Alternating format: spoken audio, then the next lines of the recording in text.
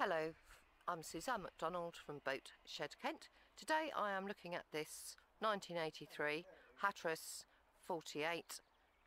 The boat itself has got a lot to offer.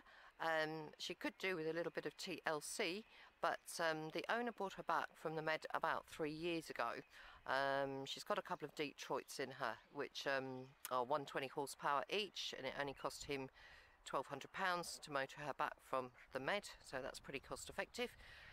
Let's have a look around. She's got a lot of deck space, as you can see. A bit of fettling needed obviously here and there, but on the whole I think somebody that fancies a boat like this may well be attracted to her.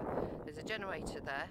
What you will find on the main Boatshed Kent website, lots of still photographs and lots more information on the boat, and still photographs too. So we're going to have a quick walk around the outside, and I will do another video later on of the interior.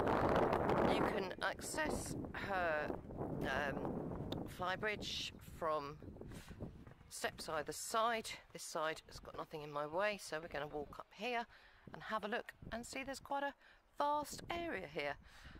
An aft deck with a bimini as well. You've got your fender holders. All feels quite nice and solid as I walk around. I don't feel as though I'm going to fall through anything. I believe that passerelle is not part of this boat. And as we walk up to the flybridge, there's your seating area here.